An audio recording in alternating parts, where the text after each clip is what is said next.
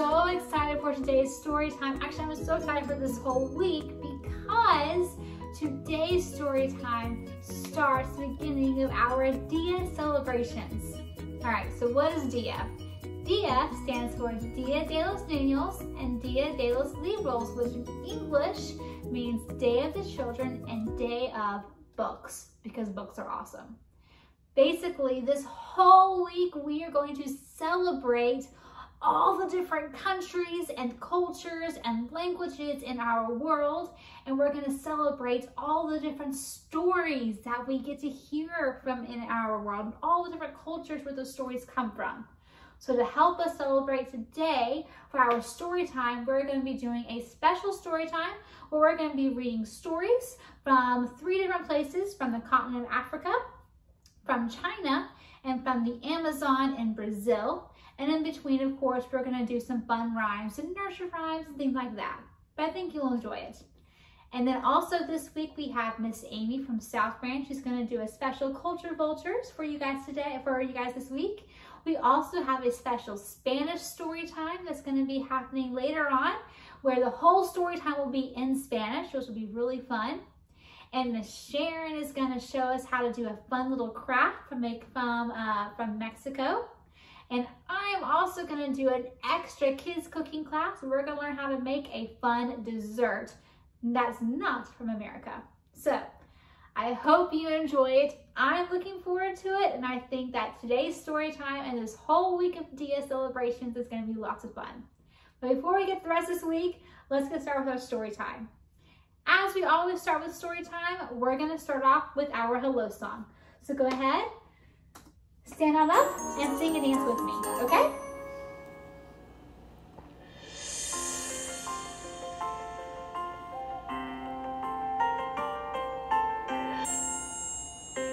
Hello, hello. Hello. Can you clap your hands?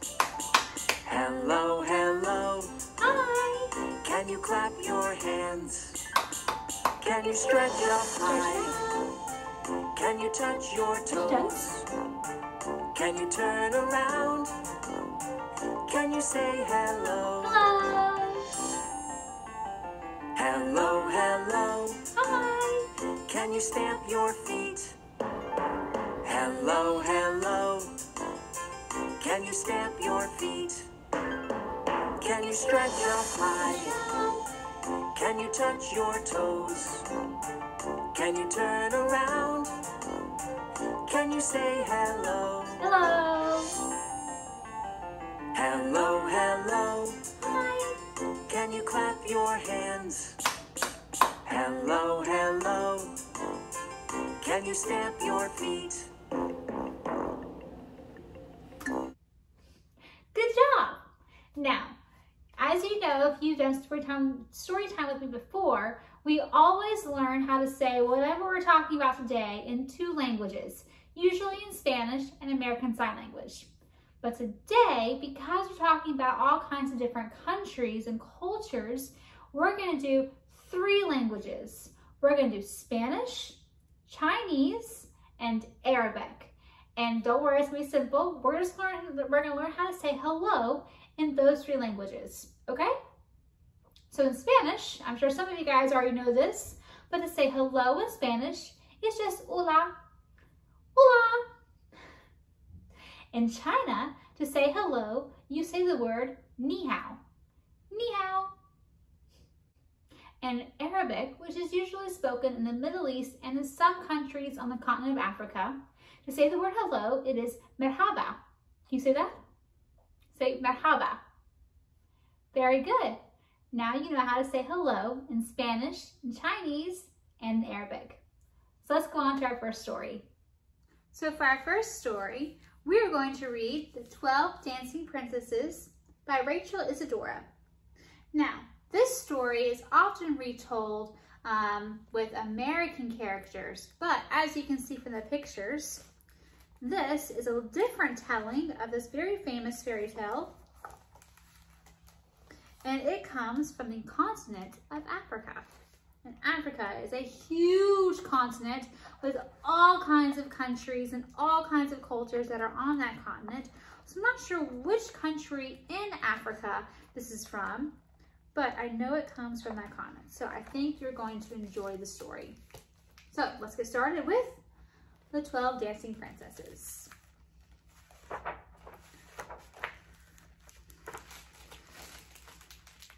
There was once a king who had 12 beautiful daughters. Let's count them. 1, 2, 3, 4, 5, 6, 7, 8, 9, 10, 11, 12. Because there's the king.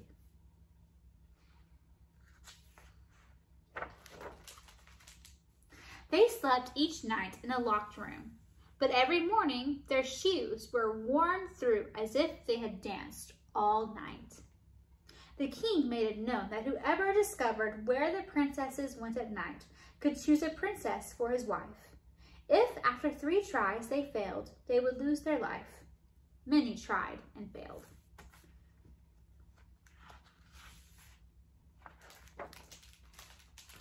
One day, a soldier traveling on a road met an old woman. She asked where he was headed, and he told her that he was going to try and discover the secret of the princesses.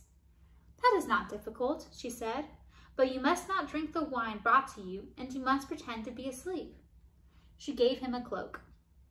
"With this, you will be invisible and can follow the princesses without being seen." She said goodbye and went on her way.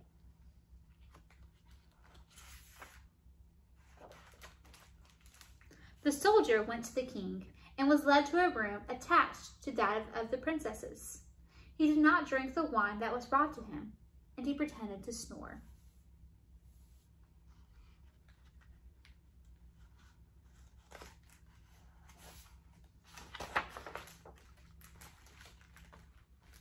When the princesses heard the soldier snore, they laughed and quickly got up and got dressed.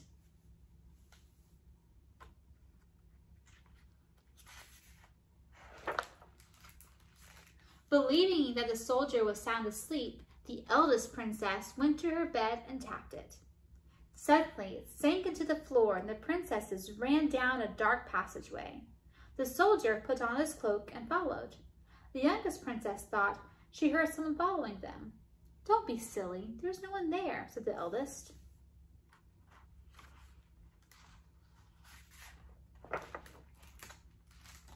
Soon the princesses reached a grove of trees with silver leaves. Then they came to one of gold leaves and one of diamond leaves. The soldier broke off a twig from each.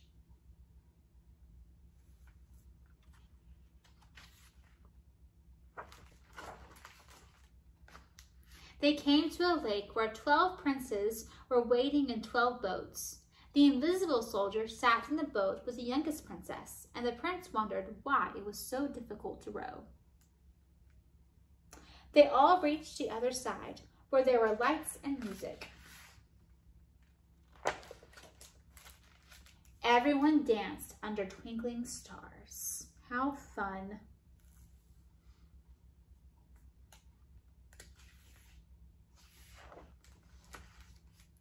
The princesses danced on and on until their shoes were danced through and they could dance no longer. The princess rowed them back to shore where they all promised to meet the next night.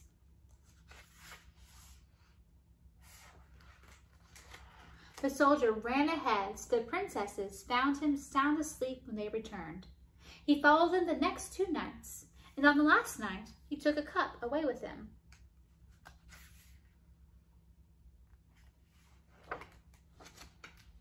The time arrived for the soldier to speak to the king. "Where do my 12 daughters go at night?" the king asked. "To a place underground where they dance with 12 princes," the soldier replied. Then he told the king what he had seen and showed him the 3 branches and the cup.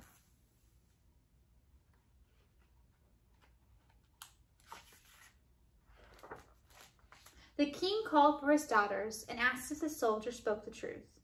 Knowing that their secret had been discovered, they confessed.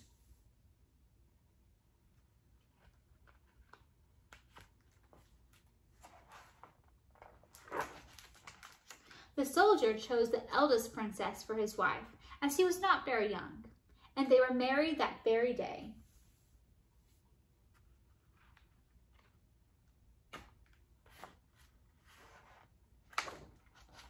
And everyone danced and danced all through the night.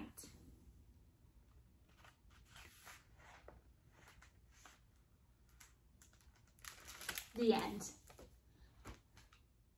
So like I said before our first story, in between our stories, we're just going to do some fun rhymes like we always do that kind of sort of go with today's theme.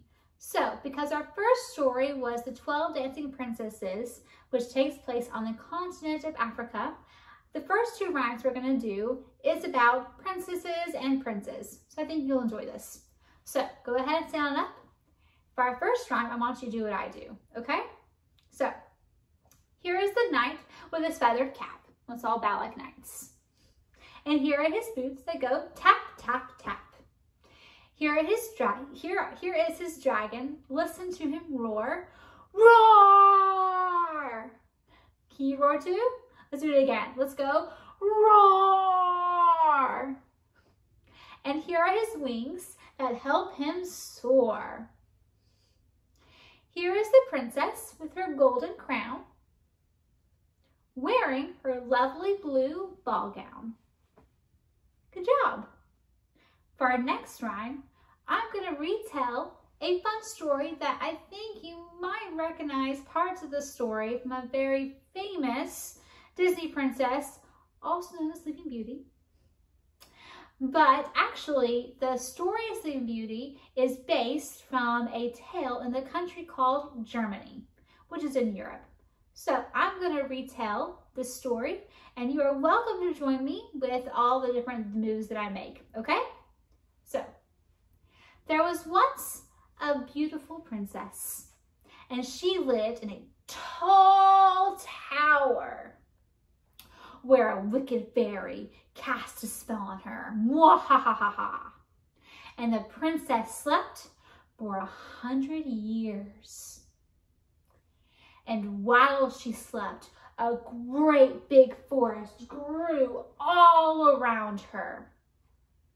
Then one day, a prince came galloping by. And he took out his sword and he cut his way through the trees. Then he woke the princess with a kiss. And everyone was happy. The end. For our next story, we're going to hop a little farther to the east, and we are going to read a story from China, which is a fascinating country if you ever get a chance to learn about it in school. And we're going to read The Chinese Emperor's New Clothes.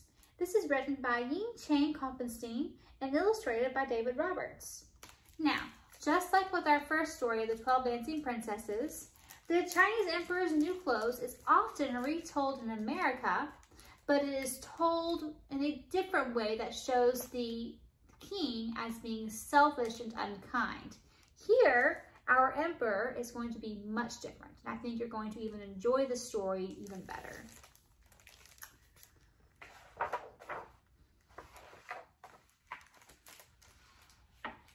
By now, you've probably heard the old folktale about the emperor's new clothes. Two sly tailors fool a vain emperor into believing he is wearing magical clothes when in fact he is parading through the town buck naked. The truth is that the story took place here in China, and without any tricky tailors. Here is the real story. When Ming Da was 9, he became the emperor of China. His ministers thought the boy emperor was too young to rule and took advantage of him. They stole silks to make themselves fine clothes. They stole rice from the emperor's warehouses and sold it to dishonest merchants. And they robbed the royal treasury of gold and precious stones. They left the boy emperor with no cloth to dress the poor, no food to feed the hungry, and no money to run his kingdom. Ming Da knew that if he fired the corrupt ministers, they would rebel against him. Day and night, the boy emperor searched for a way to save his kingdom, but he couldn't think of anything until a month before Chinese New Year. Traditionally, people dressed in new clothes on New Year's Day so evil spirits won't recognize them. When Ming Da's loyal tailors came with the design for his new clothes, The boy emperor was gazing out the window at the children begging on the streets.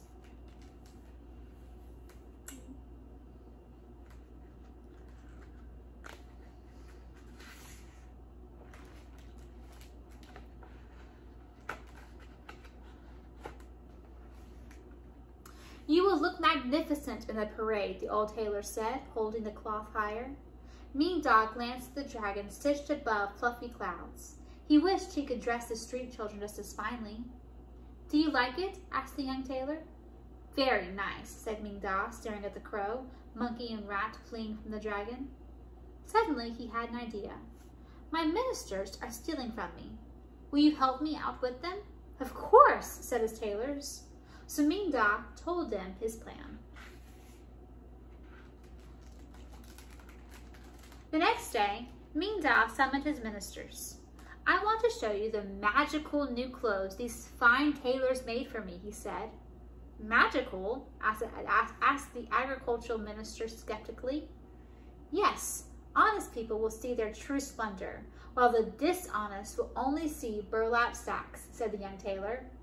Please show us, said the plump war minister. Certainly. Mean Dog hopped off his throne and stepped behind a screen. The tailors helped him put on an old rice sack painted with ink and vegetable juices.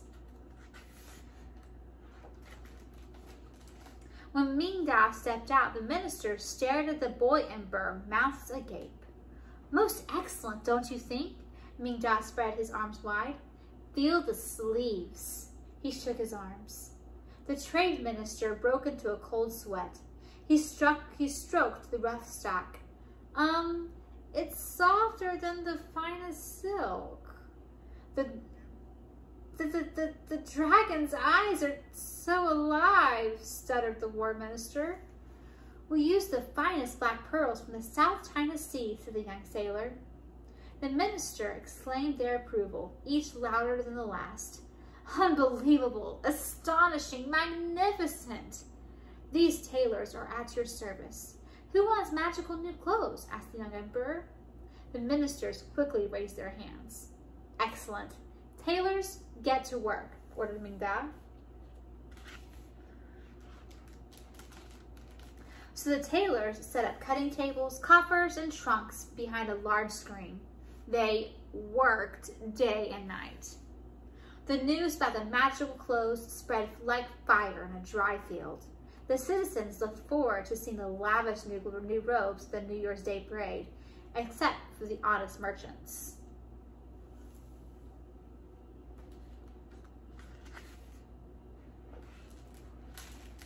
Soon came the fitting for the ministers. Mean Dog skipped his daily visit to the orphanage and hid behind a screen to watch.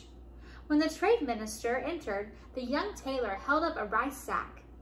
See how the rubies and pearls in the crow's eyes and beak sparkle in the light? Face pale, the minister glared at the tailor. Why is there only one crow? He demanded. We ran out of jewels, said the young tailor. I will supply all the jewels you need. Just make mine more splendid than the others. He stormed out without trying on his new clothes. When the war minister entered, the younger tailor held up a rice sack. Don't you love the extravagant details of the clever monkey? The minister squinted his eyes at the drawing of a sly monkey stealing gold. It's unbelievable. Let me try it on. The tailors helped him into his robe and tightly wrapped a straw rope around his chubby waist. How does it fit? Asked the young tailor. Can you make it bigger? The minister gasped for air and waved his arms about. Yes, but we ran out of silk, said the young tailor. I will pay with the purest gold. Just make mine more splendid than the others, he ordered.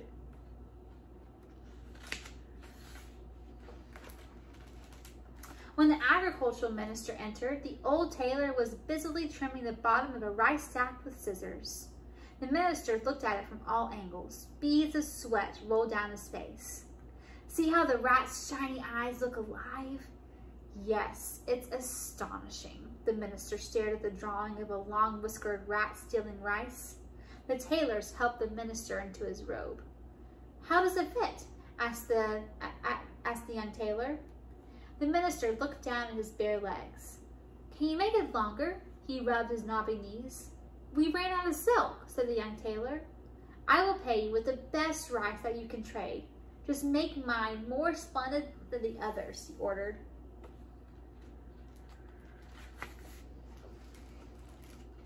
In the days that followed, the ministers delivered baskets of precious gems, gold and rice to the tailors. With the jewels and gold, Ming Da bought cloth to dress the poor. With the rice, the emperor fed them.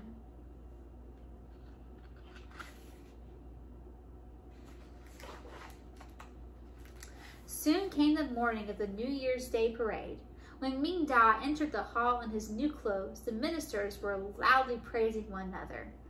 Unbelievable, exclaimed the trade minister. Astonishing, cried the war minister. Magnificent, shouted the agricultural minister. You all look splendid. Let the parade begin, declared the boy emperor. Lion dancers led the way, firecrackers popped and exploded, martial artists punched and kicked, and acrobats jumped and tumbled. At last the ministers came marching behind Ming Da, proudly showing off their new robes. The street fell silent, and whispers spread throughout the crowd. Spectacular, said one of the dishonest merchants. Beautiful fabric, lovely design, said a third.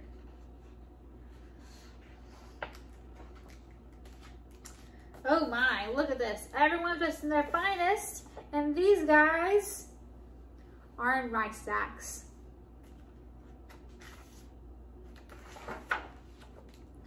Can you not see? They're wearing rice sacks, shrieked a boy. The crowd roared with laughter. Ming Da smiled as the children sang and pointed. Itchy sacks, itchy sacks. You are wearing rice sacks, exclaimed the war minister to the other two. So are you, cried the trade minister. We have been tricked, shouted the agriculture minister. The ministers fled China. Ming Da replaced them with honest counselors and ruled for many years. His people were happy, well-fed, and very well-dressed. Now that's the real story. The emperor marched through the town to save his country. I don't know how people end up with that old folktale about two sly tailors fooling a vain emperor.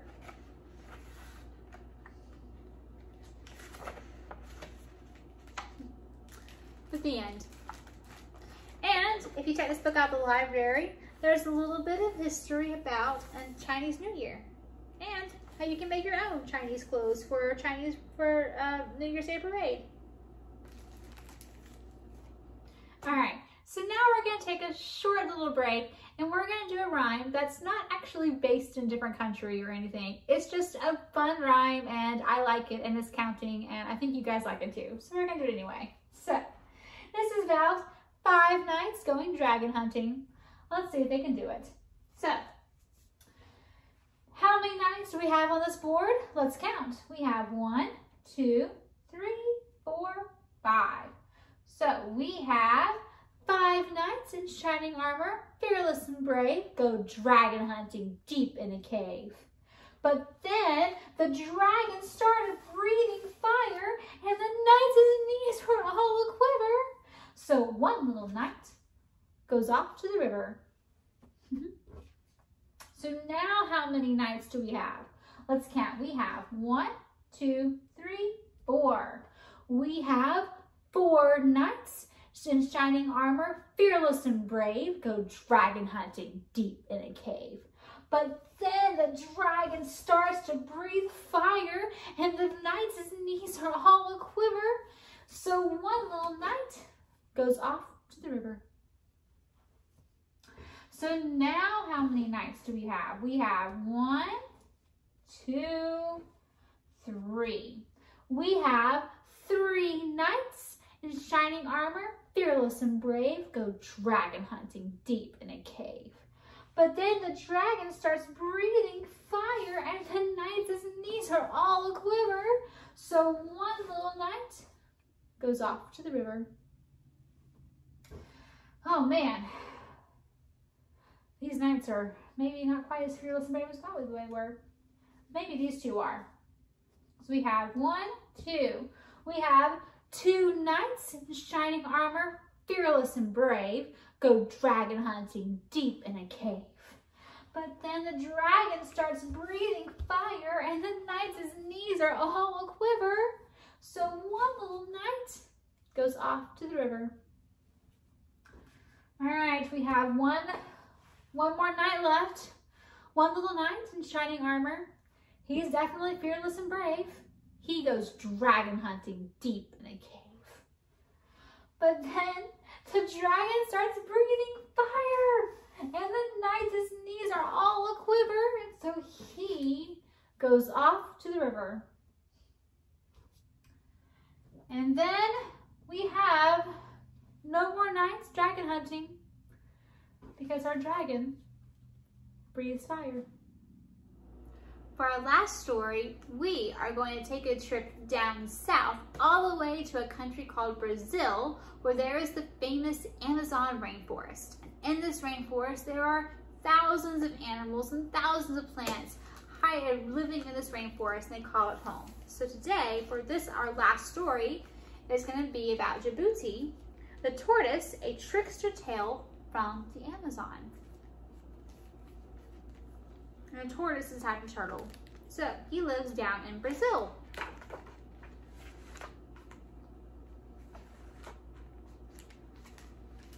Djibouti the tortoise played a song on his flute.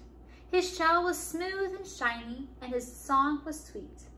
His music wove through the tangled vines and floated above the treetops. All the creatures of the rainforest listened to his song.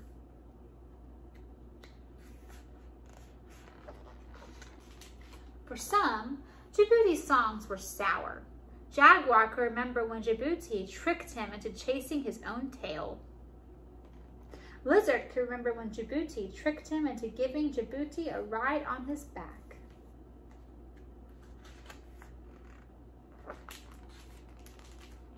And Tapir could remember when Djibouti tricked him into a tug-of-war with the whale. Oh my.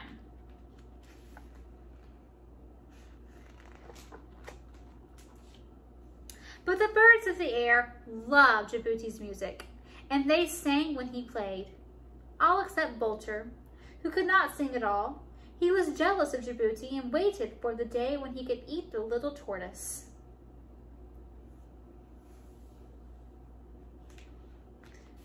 He doesn't look very friendly either.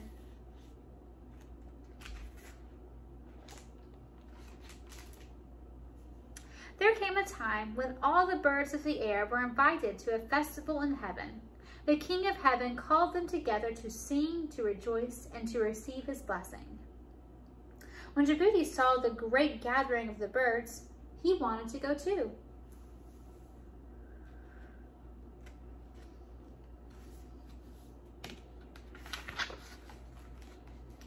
I want to play my flute for the King of Heaven, he said.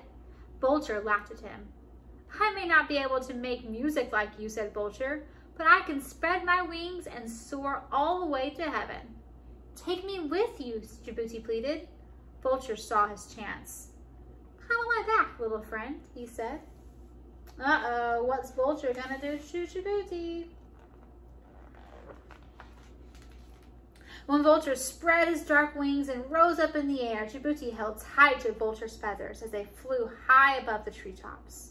The dense forest and the great river stretched far below.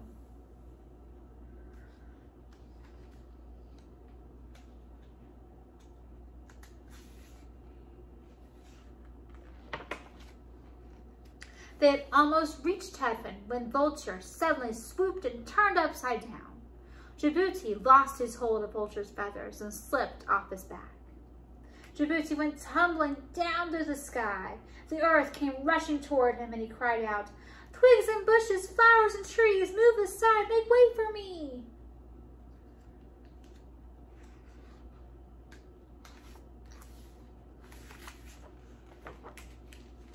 All the plants and trees of the forest spread apart to make way for Djibouti, but he'd forgotten to call to the rock. Djibouti came down on it with a crack, and his smooth, shiny shell broke into pieces. Oh no, poor Djibouti. His shell is ruined.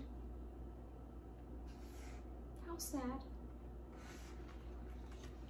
At that moment, the music of the festival in heaven stopped, and the King of Heaven looked down and saw Vulture joining the other birds. "Where is Djibouti?" asked the King of Heaven. Vulture shrugged. "How would I know?" he answered.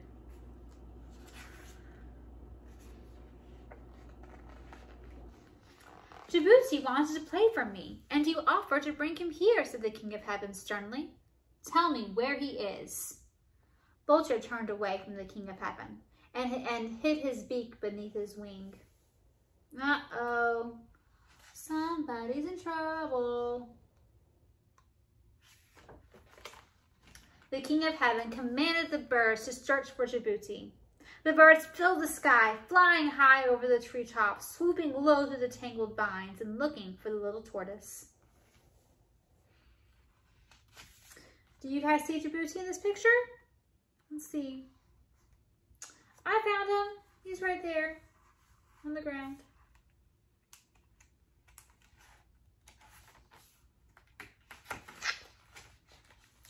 Toucan, macaw, and hummingbird found Djibouti. He was lying helplessly in the forest. His beautiful shell was broken. The birds gathered the pieces and patched him together.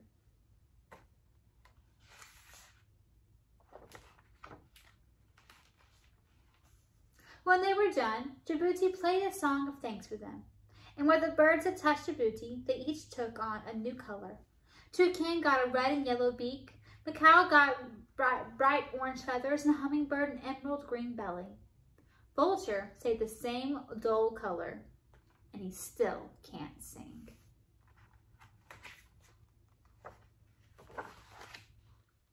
But Djibouti the tortoise plays on his flute. His music weaves through the tangled vines and floats above the treetops. His shell may be cracked and patched, but his song is sweet, at least to some. The end.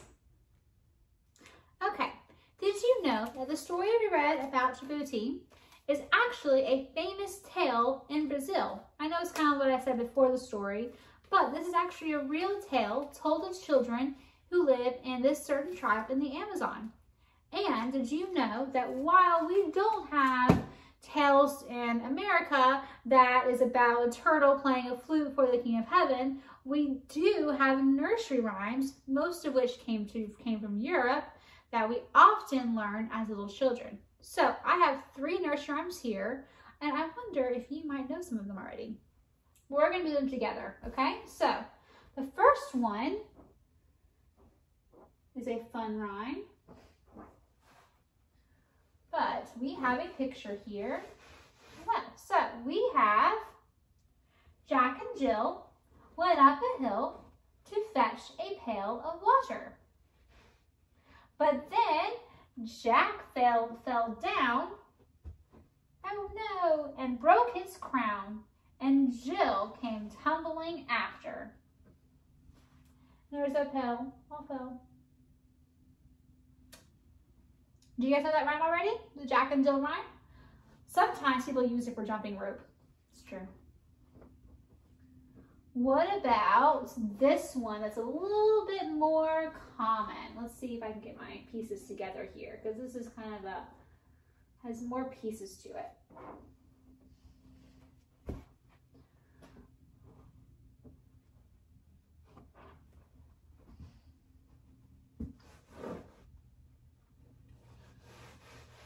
So we have Humpty Dumpty sat on a wall.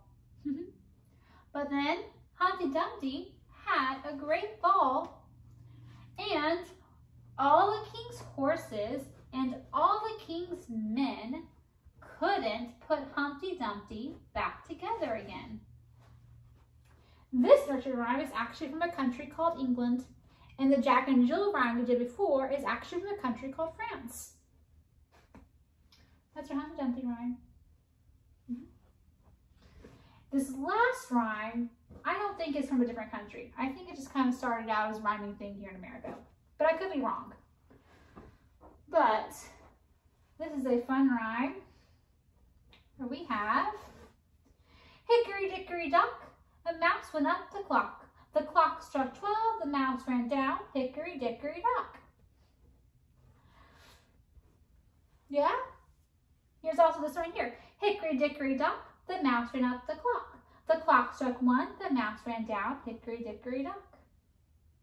Let's do it one more time. Hickory dickory dock, the mouse ran up the clock. The clock struck 2, the mouse ran down, hickory dickory dock. So our tales may not be as interesting as Djibouti playing the flute for the King of Heaven, but these are just 3 of some of the most common tales and common nursery rhymes that we hear as children here in America. Thank you so much for joining me for today's story time. I hope you enjoyed learning about different stories from the different cultures in our world and learning how to say hello in 3 different languages. You want to try them one more time? Let's say hello in Spanish, which is hola. Hello in Chinese is ni hao. And hello in Arabic is merhaba. Very good. And don't forget to keep coming back this week because we're going to have all kinds of fun activities happening online this week as we celebrate Dia and as we celebrate all the languages and stories and cultures that we hear and we have in our beautiful world. So make sure you come on back. For now, I think it's time for us to go. So let's go ahead, stand up and do our goodbye song. I mean, not goodbye, not hello, goodbye. So let's go ahead, stand up and do our goodbye song. I think it's time, we've got to go. So wave your elbows and wave your toes. Wave your knees and wave your nose. Wave your lips and blow me a kiss from your fingertips. Wave your ears and wave your hair. Wave your hips and wave your derriere. Wave your fingers way up high and wave a hand to say goodbye. Bye guys, I hope to see you guys again soon.